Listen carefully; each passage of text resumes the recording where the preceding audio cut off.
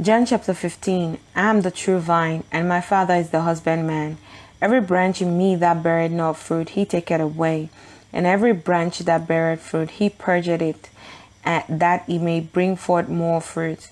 Now ye are clean through the word which I have spoken unto you. Abide in me, and I in you. As the branch cannot bear fruit of itself, except it abide in the vine, no more can ye, except ye abide in me. I am the vine, ye are the branches. He that abideth in me, and I in him, the same bringeth forth much fruit, for without me ye can do nothing. If a man abide not in me, he is cast forth as a branch, and is withered, and men gather them, and cast them into the fire, and they are burned.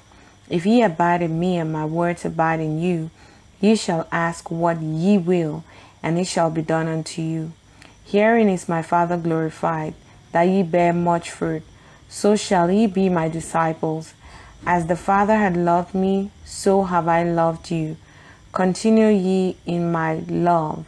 If ye keep my commandments, ye shall abide in my love, and even as I have kept my Father's commandment, and abide in his love.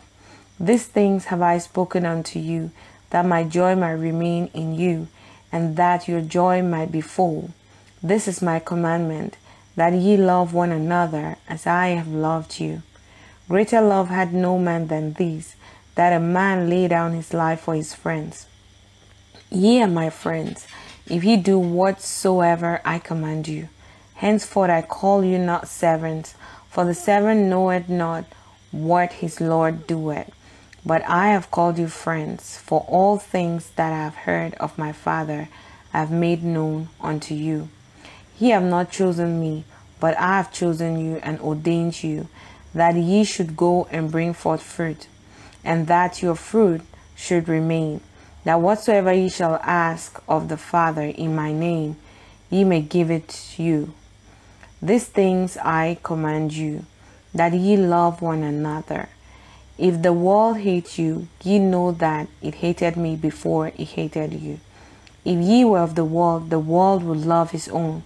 But because ye are not of the world, but I have chosen you out of the world, therefore the world hated you. Remember the word that I have said unto you. The servant is not greater than his Lord. If they have persecuted me, they will persecute you. They will also persecute you. If they have kept my saying, they will keep yours also. But all these things will they do unto you for my name's sake, because they know not him that sent me. If I had not come and spoken unto them, they had not had sin. But now they have no cloak for their sin. He that hated me hated my Father also.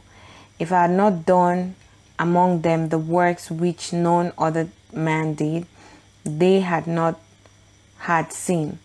But now have they both sinned and hated both me and my Father. But this cometh to pass, that the word might be fulfilled that is written in their law. They hated me without a cause.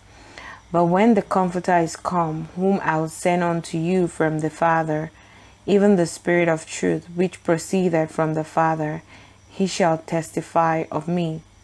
And ye also shall bear witness, because ye have been with me from the